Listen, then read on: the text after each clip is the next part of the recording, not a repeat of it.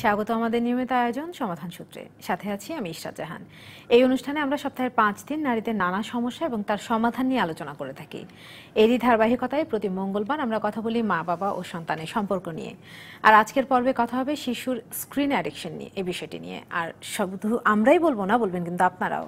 স্ক্রিনে দেখানো নাম্বারে ফোন করে যোগ দিতে পারেন, আপনিও জেনে নিতে পারেন আপনার প্রশ্নের উত্তর। আর আপনার প্রশ্নের উত্তর দেওয়ার জন্য স্টুডিওতে আছেন ঢাকা বিশ্ববিদ্যালয়ের ক্লিনিক্যাল সাইকোলজি বিভাগের সহকারী অধ্যাপক জবিতা খাতুন। আপনাকে স্বাগত জানাচ্ছি আমাদের সমাধান সূত্র অনুষ্ঠানে।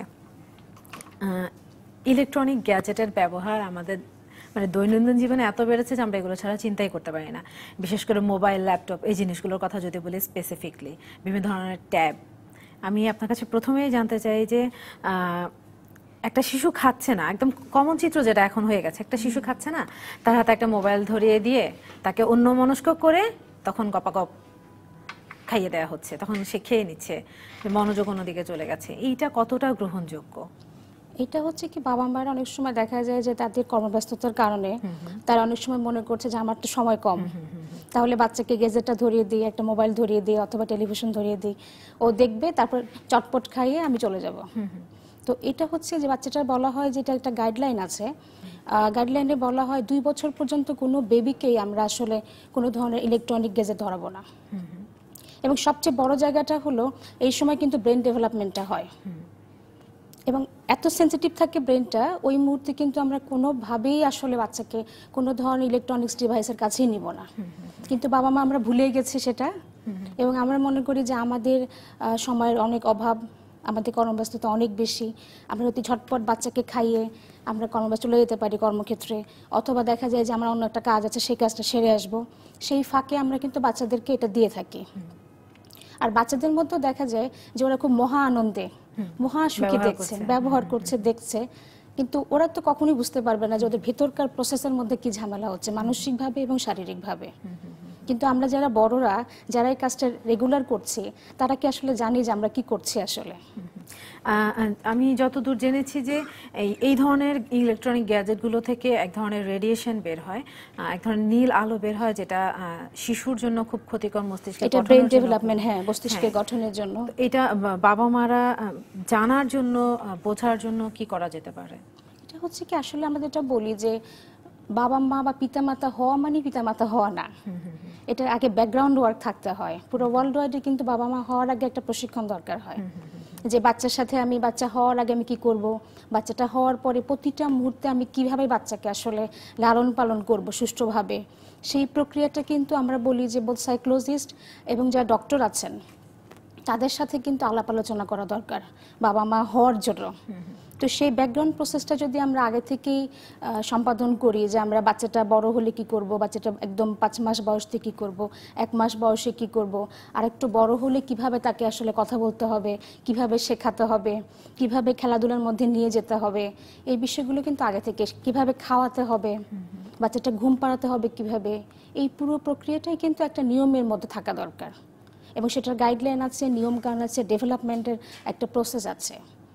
এই বিষয়গুলো আমরা আসলে হুট করে বাবা মা হয়ে যায় এবং নিজের মতো করে বাচ্চাকে গড়তে থাকি, কোনো ধরনের প্রস্তুতি ছাড়াই বাবা মা হয়ে গিয়ে তারপরে বাচ্চাকে গড়তে থাকি এবং আমার মনের মতো করে। সেটা ভুল বা শুদ্ধ অনেক সময় আমরা এটা প্রয়োজনও বোধ করি না, যেটা আমরা একটু কোনো বিশেষজ্ঞের কাছে গিয়ে কথা বলে আসি।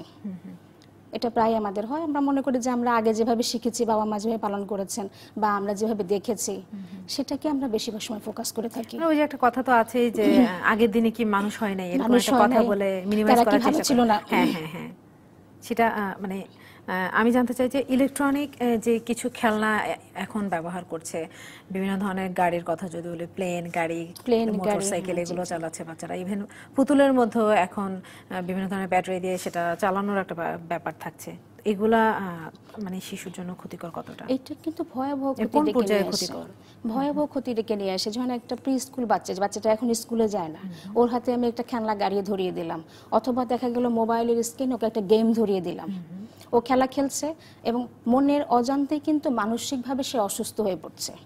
অনেক সময় আমরা জানি না যে এটা এমনভাবে হতে পারে যে সে মনে করে পুরো ওয়ার্ল্ডটাই বোধহয় একটা ভায়োলেন্সের মধ্যে আছে, সব নিষ্ঠুরতা, কোথাও বোধহয় ভালো জায়গা নাই, কোথাও বোধহয় সেফ প্লেস নাই। ও কিন্তু খুব আগ্রাসী হয়ে বড় হয়ে ওঠে। আর একটা হয় কি, মানসিকভাবে এই ধরনের খেলনা খেলতে খেলতে ওর মধ্যে কিন্তু ডিপ্রেশন ডেভেলপ করে যায়। বিষণ্ণতা ডেভেলপ করে যায়, অনেক বাচ্চা খুব খিটখিটে মেজাজের হয়, খেতে চায় না। আরেকটু বড় হলে আমরা দেখি যে ওদের মধ্যে অনেক সময় হয় কি স্কুলে যাওয়ার ফাঁকি দেওয়ার একটা জায়গা তৈরি হয়, মনোযোগ থাকে না, আমার মাথা ব্যথা। আমার কাছে অনেকেই এরকম প্রবলেম নিয়ে আসে বাবা মা, যে বাচ্চার মাথা ব্যথা করে এবং সারা দিন টিভি দেখে, কার্টুন দেখে, মোবাইল, অনেক সময় গেমস খেলে, বলে এটা খুব ভালো।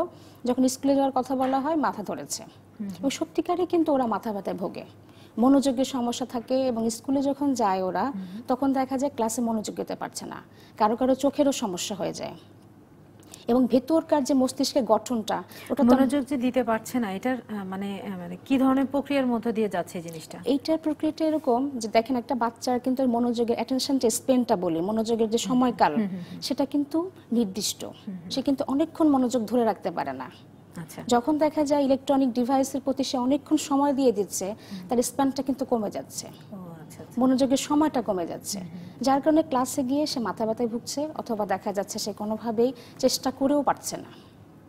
বাবা মা বকা দিচ্ছি, তুমি ভালো নাই, তুমি পচা ছেলে হয়ে গেছো, তুমি অনেক খারাপ। বাবা মা কিন্তু বাচ্চাকে আমরা দোষারোপ করছি, কিন্তু কেন এই ঘটনাটা ঘটছে এটা কিন্তু আমরা খতিয়ে দেখছি না, যে কি হলে বাচ্চাকে আমরা এই সমস্যা থেকে বের করে নিয়ে আসতে পারি। বাচ্চাকে আমরা দেখা যায় ফ্রি খেলা, যেটা বলা যায়, যে আমরা আগে যেরকম হতো পার্কে নিয়ে যেতাম বা কোথাও ঘুরতে নিয়ে যাচ্ছি, বা বাচ্চার সাথে বসে বসে আমরা সময় ইনডোর গেমস খেলতাম, যেমন আমাদের এই লুডো ছিল, ক্যারাম ছিল এক সময়। হ্যাঁ, একদম উঠেই গেছে। এবং বাচ্চার সাথে এই যে ইন্টারাকশনটা আমাদের, সামাজিকভাবে যে কথা বলা, বিভিন্ন ধরনের শেখানো, এই বিষয়গুলো কিন্তু উঠে গেছে। বাচ্চা কিন্তু কথা বলতে পারছে না প্রপারলি। বাসায় কোনো গেস্ট আসলে দেখা যাচ্ছে সে ওখান থেকে সরে গিয়ে লজ্জা পাচ্ছে, অথবা বিরক্ত হচ্ছে, অথবা বুঝতেই পারছে না এই জায়গাটা কি করা দরকার। মানে সামাজিকায়ন যে ব্যাপারটা আছে, সামাজিকভাবে মেলামেশার যে ব্যাপারটা আছে, সেখানে একটা ঘাটতি থেকে এটা কিন্তু একটা বিশাল ঘাটতি থেকে যাচ্ছে।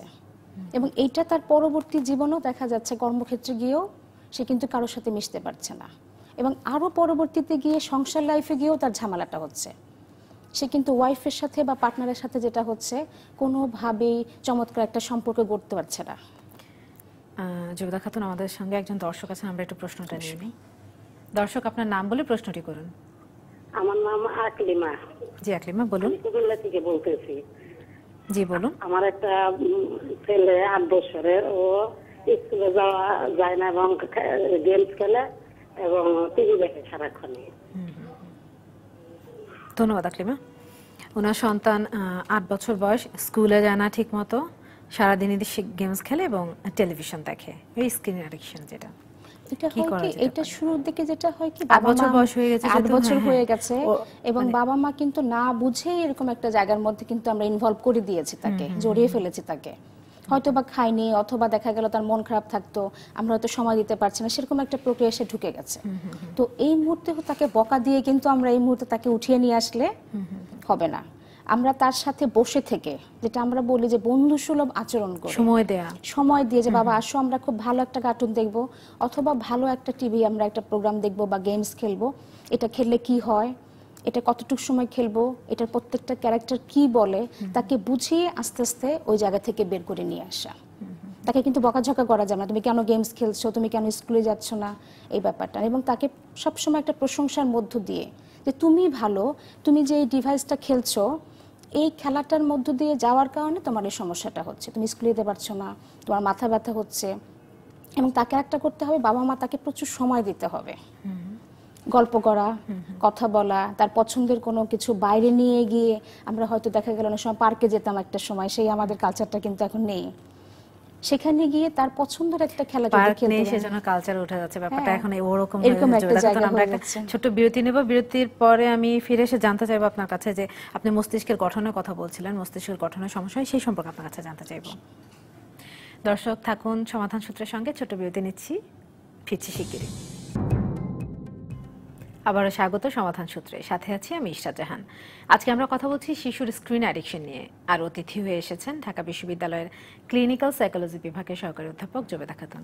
জুবেদা খাতুন, আমি আপনাকে বিরতির আগে যেটা বলছিলাম, যে আমি জানতে চাই যে আপনি বলছিলেন যে মস্তিষ্কের গঠনে, এই ধরনের অ্যাডিকশনের ফলে মস্তিষ্কের গঠনে এক ধরনের পরিবর্তন হয়, সেই সম্পর্কে যে কি ধরনের ক্ষতিটা হয় বাচ্চার।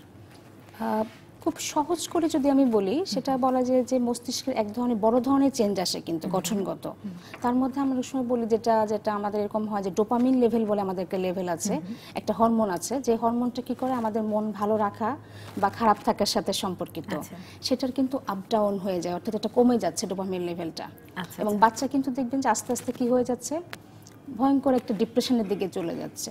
এটা কি শুধু বাচ্চার ক্ষেত্রে নাকি যে কারো ক্ষেত্রে এটা হতে পারে? যে কারো ক্ষেত্রে হতে পারে, এবং যেটা হয় বাচ্চাদের ক্ষেত্রে বেশি হয় এটা। হ্যাঁ, যেহেতু ব্রেনটা থাকে সংবেদনশীল, সেই কারণে বেশি হচ্ছে। এবং আমার কাছে অনেক কেস আসে, ওর মা বলে যে দেখেন মাত্র 8 বছর বয়স, এখনই বলছে যে ওর মন ভালো লাগে না, কিছু খেতে ইচ্ছা করে না, সারাদিন শুয়ে থাকতে ইচ্ছা করে, এবং ও বলে ম্যাডাম আমার মন ভালো লাগে না, আমি কোনো কিছুতেই মজা পাই না।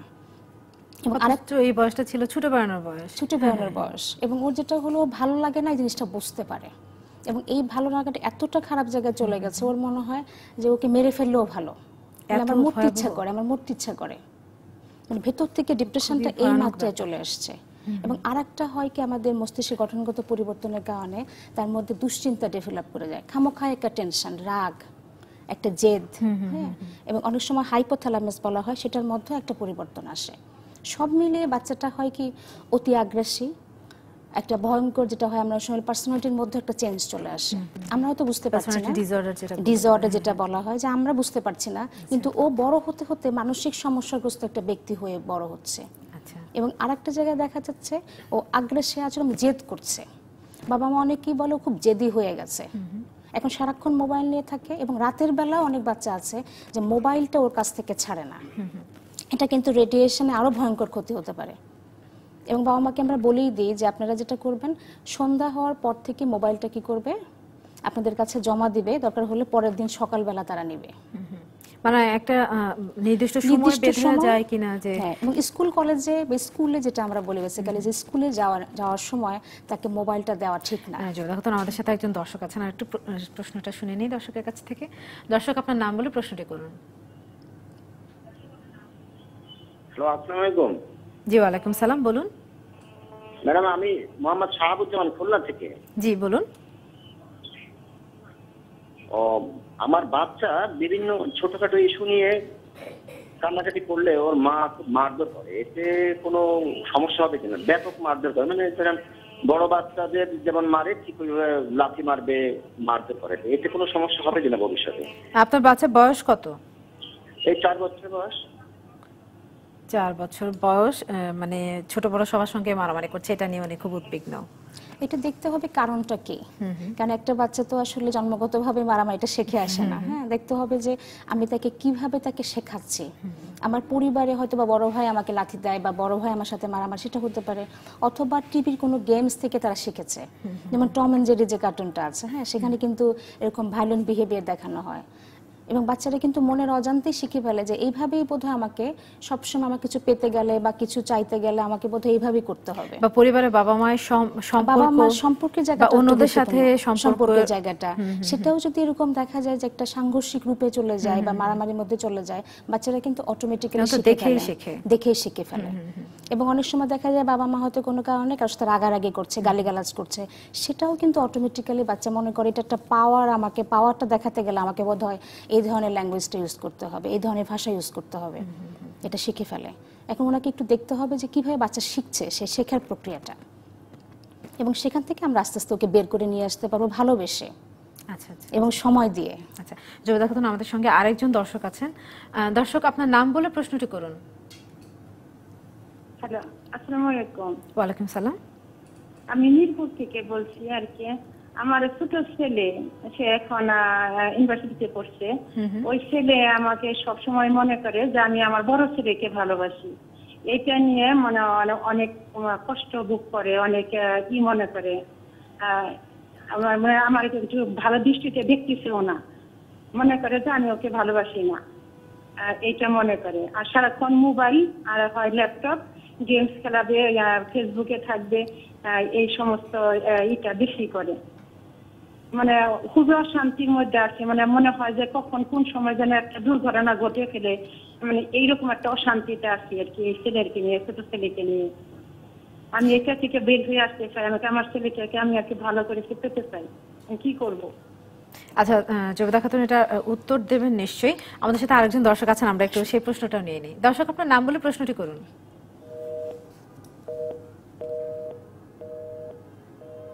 লাইনটি বিচ্ছিন্ন হয়ে গেছে। জবেদা খাতুন যেটা উনি যে আমাদের দর্শক যেটা বলছিলেন যে ওনার দুই ছেলে, ছোট ছেলে মনে করেন যে মা বড় ছেলেকে বেশি আদর করেন, সেটা থেকে তাদের ভেতরে এক ধরনের ডিপ্রেশন এবং এংজাইটি কাজ করছে। এটা এই সম্পর্কে যাচ্ছেন? অনেক সময় হয় কি দেখা যায় যেটা যে বড় বাচ্চাটা অনেক সময় যেটা হয় যে বড় বাচ্চাটা অনেক সময় আদর পেয়ে অভ্যস্ত হয়ে পড়ে, তারপর যে বাচ্চাটা আসে সেই বাচ্চাটা যদি প্যাসিভ হয়, আমরা অনেক সময় বলি যে কোনো বাচ্চা এক্সপ্রেস কম করতে পারে, সব বাচ্চা কিন্তু একরকম না। তো এই বাচ্চাটা হয়তো বাবা মার কাছ থেকে নিজের জায়গাটাতে চেয়ে নেওয়া, সেই জায়গাটা সম্ভবত ওর কম আছে এবং সেখান থেকে ও সবসময় একটা গ্যাপ দেখতে পায়, এবং বড় ভাই সম্ভবত চেয়ে নেওয়ার জায়গাটা খুব সুন্দর করে সে প্রকাশ করতে পারে। এবং বাবা মাও হয় কি যে বাচ্চাটা কম চায় তাকে কিন্তু অনেক সময় বেখেয়ালি হলেও বা মনে অমনোযোগী হয়ে হলেও বা অনেক সময় দেখা যায় যে মনের অজান্তে আমরা কিন্তু একটু গ্যাপ করে ফেলি। তো সেই জায়গাটা থেকে বাচ্চাটা হয়তো এরকম একটা জায়গায় চলে আসতে পারে। আমাদের সাথে একজন দর্শক আছেন, প্রশ্নটি শুনে নেই। দর্শক, আপনার নাম বলে প্রশ্নটি করুন। জি, আমার নাম সুমি। জি সুমি। জি, আমার প্রশ্ন হচ্ছে যে আমার বোন পড়তে চায় না, সারাদিন টিভি দেখে পড়তে বললে ওর মনটা খারাপ হয়ে যায়। আচ্ছা, আগে এটা শুনে নেই। আমরা আগে যে বাচ্চাটার কথা বলছিলাম, তো সেই জায়গাটায় বাবা মা যেটা হয় একটু সময় দিতে হবে। এবং আরেকটা জায়গা হয় কি ওর যে হয়তো বয়সটা যখন বাড়ছে, হয়তো সামাজিকভাবে দক্ষতাটা কম থাকতে পারে, যে কারণে অন্যের সাথে মেলামেশা, বন্ধু বান্ধব তৈরি বা কথাবার্তা বলার মানুষ কম থাকতে পারে, যে কারণে সে কিন্তু ডিভাইস নিয়ে বসে আছে। এবং ডিভাইসটা কিন্তু একঘেয়েমি তৈরি করে। বাবা মার করণীয়টা কি হবে? বাবা মার করণীয় হচ্ছে যে তাকে পরিষ্কারভাবে প্রকাশ করা, এবং কোনো জিনিস আনলে কিন্তু তাকে দেখানো যে বাবা দেখো তোমার জন্য এনেছি এবং তোমার জন্য এনেছি, এবং আমরা কিন্তু কোনোভাবে আলাদা করছি না। এবং পারলে বাবা মা যেটা হবে বড় বাচ্চাটার থেকে ছোট বাচ্চাটাকে এখন এক্সট্রা সময় দেওয়া, এবং ওর সাথে সামাজিক দক্ষতার ঘাটতি থাকলে সেই জায়গাটাও কিন্তু আমরা চেষ্টা করে তাকে কি করতে পারি, চেঞ্জ করে আনতে পারি।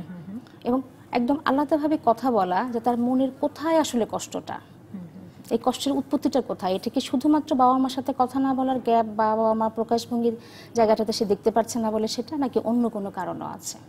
মানে এই একটা বাচ্চা কিন্তু একটা বাচ্চার সমস্যা কিন্তু আপনারা জেনে অবাক হবেন যে সমস্যাটার কিন্তু খুব সূক্ষ্ম একটা জায়গা থাকে, বাচ্চারা কিন্তু অনেক ছড়িয়ে প্রবলেম থাকে না।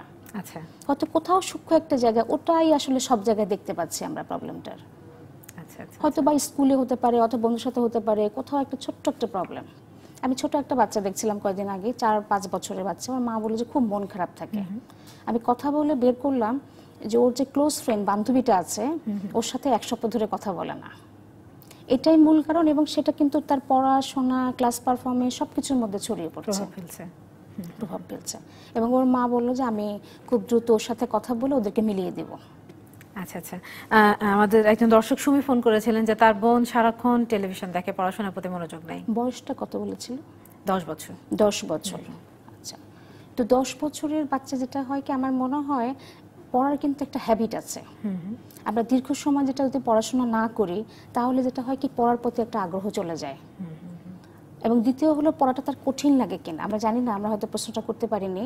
অনেক সময় হয় কি যে একটু বড় হতে হতে আমাদের কিন্তু কারিকুলামে এরকম যে সিলেবাসটা অনেক বড় হয়ে যায় হঠাৎ করে, আমরা জানি না হয়তো বা বাচ্চাটার কোনো পড়া কঠিন লাগছে, সেটা একটা কারণ হতে পারে।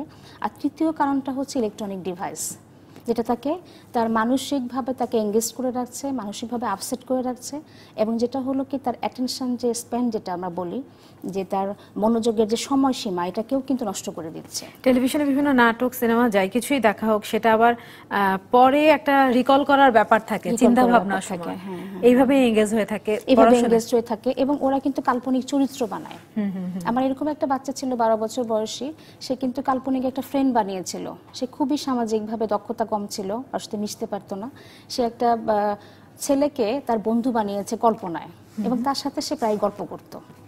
এবং মা বলতো যে ও বিড়বিড় করে যেন কার সাথে কথা বলে, এবং বলে কি আমি ম্যাডাম কিন্তু ভালো আছি, 2 বছর ধরে আমি একটু বন্ধু বানিয়েছি, আমি বুঝি এটা কল্পনায়, কিন্তু ওর সাথে আমি সব শেয়ার করি। এটা আবার প্রবলেমটা সিজোফ্রেনিয়ার দিকে চলে যাচ্ছে কিনা সেটা নিয়ে যাচ্ছে না, কিন্তু এটা এক ধরনের ফ্যান্টাসি ওয়ার্ল্ড থেকে আস্তে আস্তে প্রবলেমের দিকে চলে যাচ্ছে। এখান থেকে বের হওয়াটা সম্ভব কি নাকি? বের হওয়া সম্ভব। আচ্ছা আচ্ছা আচ্ছা। ওর সামাজিক দক্ষতাটা বাড়ালে, বাবা মা সময় দিলে, এবং যেটা হলো কি ও নিজের জায়গা থেকে সমস্যাটা বুঝতে পারলে, বন্ধু তৈরি হলে আস্তে আস্তে বের হয়ে আসবে। এখন একটা ছোট বিরতি নিতেই হচ্ছে, বিরতির পরে ফিরছি আবার। দর্শক, সমাধান সূত্রে একটা ছোট বিরতি নিচ্ছি, সাথে থাকুন।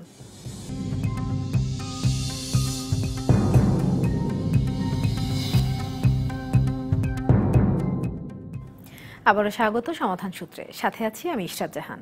আজকে আমরা কথা বলছি শিশুর স্ক্রিন অ্যাডিকশন নিয়ে, আর অতিথি হয়ে এসেছেন ঢাকা বিশ্ববিদ্যালয়ের ক্লিনিক্যাল সাইকোলজি বিভাগের সহকারী অধ্যাপক জুবেদা খাতুন। জুবেদা খাতুন, আমি জানতে চাই যে স্ক্রিন অ্যাডিকশনের ফলে শিশুর কি কি ধরনের সমস্যা তৈরি হতে পারে, আচরণগত কি সমস্যা তৈরি হতে পারে, আর সাথে আরও একটা প্রশ্ন করতে চাই, সেটা হচ্ছে যে কোনো ধরনের অটিজমের দিকে এটা নিয়ে যেতে পারে কিনা এই সমস্যাটা।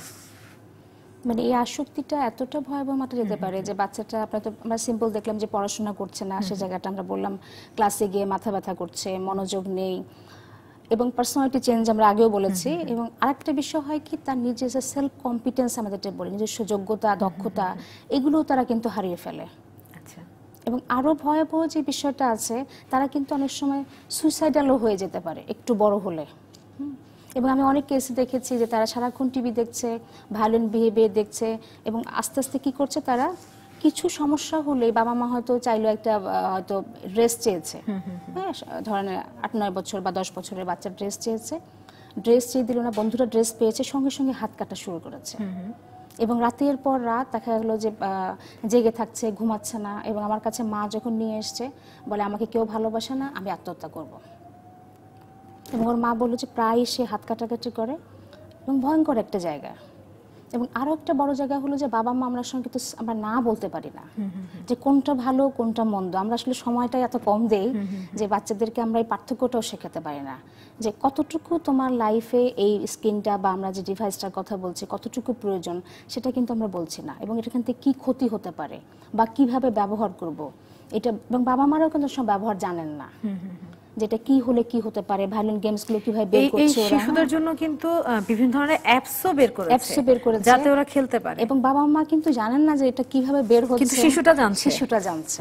এবং ওরা কিন্তু দিনের পর দিন ক্ষতিগ্রস্ত হয়ে, মানসিকভাবে সমস্যাগ্রস্ত হয়ে, এবং বলা হচ্ছে যে ল্যাঙ্গুয়েজ ডেভেলপমেন্টাল যে সময়টা থাকে, আমরা বলি যে 1 থেকে 3 বছর, যখন কিন্তু বাবা মা একদম পাশে বসে কথা বলে বলে আশেপাশে মানুষের সাথে একটা ইন্টারাকশন করে, হ্যাঁ, এবং তাকে কি হচ্ছে আমরা বিভিন্ন জিনিস শিখিয়ে শিখিয়ে কিন্তু আমরা কথা বলাচ্ছি।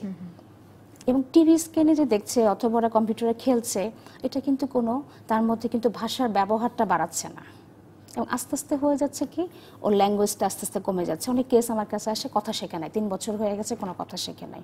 এবং ধারণা করা হচ্ছে এটা কিন্তু অটিস্টিক স্পেকট্রাম যে ডিসঅর্ডারটা আছে সেই দিকেও টার্ন করতে পারে, ব্রেন স্ট্রাকচারের পরিবর্তন হয়ে। এবং আরও ভয়াবহ রূপ হচ্ছে 3-4 বছর হয়ে গেছে, বাবা মা যেহেতু সময় দিতে পারছে না, তারা পারিবারিক কারণেই হোক বা কর্মব্যস্ততার কারণেই হোক সময় দিতে পারছে না, বাচ্চাটার একমাত্র সম্বল হচ্ছে এই টিভিটা অথবা এই মোবাইলটা। জুবেদা খাতুন, একটা ফোন নিয়ে তারপর আমরা এটা নিয়ে আরো আলোচনা করছি। দর্শক, আপনার নাম বলে প্রশ্নটি করুন। নাম সূর্যধর, হ্যাঁ চিটাং থেকে বলছিলাম। হ্যাঁ জি জি। ওই আপনার ওই আমার ছোট বাচ্চাতে হয়েছিল একটু হেলথি ছিল, এখন কিন্তু সে শুকিয়ে যাচ্ছে দিন দিন একদম। তাকে পড়ালেখা বসালে সে ওই কোন একটা পড়া পরে দিলে সে আর মনে থাকে না। আর ওই যদি মোবাইল তাকে বোধহয় মোবাইল দিয়ে কেউ নিয়ে যেতে পারবে এরকম অবস্থা। ওই একটা মোবাইল গেমস খেলা যদি আপনার ওই উপস্থাপন তাকে ইয়ে করে ফোকাস করে, সে ওই মোবাইলের সাথে চলে যাবে এরকম একটা বয়স বোধহয় 5-6 বছর হচ্ছে, তার একটা রোগ হয়ে গেছে। আর সে ওই পড়ালেখা বসালে মনে থাকে না। জি, ধন্যবাদ। হ্যাঁ, বুঝতে পেরেছি। ওনার সন্তান পড়াশোনা করছেন কিন্তু মনে থাকছে না, এটা নিয়ে চিন্তিত। এবং বয়সটা বললেন সম্ভবত 5 বছর বললেন। হ্যাঁ, 5 বছর বয়সে আসলে আমাদের বাচ্চা যে অনেক কিছু পড়ে ফেলবে, হ্যাঁ, এইটা কিন্তু আশা করাটাও অনেক কঠিন। আমরা অনেক সময় হয় কি আমাদের কারিকুলাম বা আমাদের সিলেবাসে যেটা আছে আমরা দেখি যে বেশ অনেক পড়াশোনা, এবং বাচ্চারা কিন্তু আমার কাছে এসে বলে, ক্লাস 5 বছর বা 6 বছর যারা হচ্ছে 1-2 পড়ে, ওরা আমাকে এসে বলে ম্যাডাম আমার অনেক চাপ। আমি যখন জিজ্ঞাসা করি বলে আমার অনেক চাপ, আমি না এত পড়া পড়তে পারি না। জুবেদা খাতুন, আমাদের সাথে আরেকজন দর্শক আছেন, একটু প্রশ্নটা নিয়ে নিই। দর্শক, আপনার নাম বলে প্রশ্নটি করুন। জি, আসসালামু আলাইকুম। ওয়ালাইকুম সালাম। জি, আমার নাম জসিমউদ্দিন, আমি নোয়াখালী থেকে বলছি। জি বলুন। আমার বাচ্চা ক্লাস 3-তে পড়ে, তো হোম টিচারের কাছে যখন সে পড়তে বসে তখন সে পড়াটাকে মনোযোগ দেয় না, সে স্যারের সঙ্গে অন্য কথা বলে, টিভিতে কখন কি দেখাইছে বা বাইরে কি হয়েছে স্যারের সঙ্গে সে এই ধরনের কথাবার্তা বলতে শুরু করে। ধন্যবাদ। যখন টিচারের কাছে পড়ছে তখন পড়াশোনায় মনোযোগ দিতে পারছে না, সে অন্য গল্প করছে, সামাজিক কিন্তু মানে তার কিন্তু একটা দেখা যাচ্ছে গল্প করার নিড আছে। হ্যাঁ, সে হয়তো অনেক কথা বলতে চায়, সেই মানুষটা হয়তো সে পায় না, এই জন্য টিচারের কাছেই বলছে। আরেকটা হয় কি, বয়স অনুযায়ীও কিন্তু আমাদের ডেভেলপমেন্টের বিকাশের একটা ব্যাপার আছে। তো সেই ক্ষেত্রে পড়াশোনা আমরা যেভাবে চাপ দিচ্ছি, এটা আনন্দ সহকারে বাচ্চাকে কিভাবে পড়ানো যায়, যাতে বাচ্চার পড়ার প্রতি একটা আগ্রহ তৈরি হয়ে ওঠে এবং সে যেন নিজের থেকেই পড়ার মতো, পড়ার জায়গায় বসতে হবে বা আমার সময় মতো একটু পড়া করতে হবে, এই আগ্রহটা খুঁজে পায়। তো এটা বাবা মারই দায়িত্ব, যা সিলেবাসটা না ধরে ও কিভাবে পড়তে চায়, ওর আগ্রহটা কিভাবে হলে বাড়বে এবং ওর সময়টা কিভাবে কাটাতে চায়, সে সুন্দর একটা সময়ের পাশাপাশি যদি পড়াশোনাটা চালিয়ে নেওয়া যায়, তাহলে কিন্তু এই বাচ্চাটা ঠিকই আবার পড়াশোনা শুরু করবে। আগ্রহটা কমে যাচ্ছে, পড়াশোনাটা ভয়ের জায়গা তৈরি হয়ে যাচ্ছে। এবং অনেকে আমাকে বলছে পড়াশোনাটা চাপ, মানে ক্লাস 2 এর একটা বাচ্চা যদি আমাকে বলে পড়াশোনা অনেক চাপ, এটা কিন্তু খুবই দুঃখজনক আমাদের জন্য, আমাদের জন্য যে আমরা বাচ্চাদেরকে আসলে বইয়ের বোঝা বাড়ছে, বাচ্চাদেরকে আসলে আমরা কিভাবে শেখাচ্ছি। জুবেদা খাতুন, অসংখ্য ধন্যবাদ। আমাদের সময় একদম শেষ হয়ে গেছে। ধন্যবাদ। আমাদের সঙ্গে যোগ দেওয়ার জন্য অসংখ্য ধন্যবাদ। দর্শক, সমাধান সূত্রে আজকে এই পর্যন্তই। সঙ্গে থাকুন 24 ঘন্টা।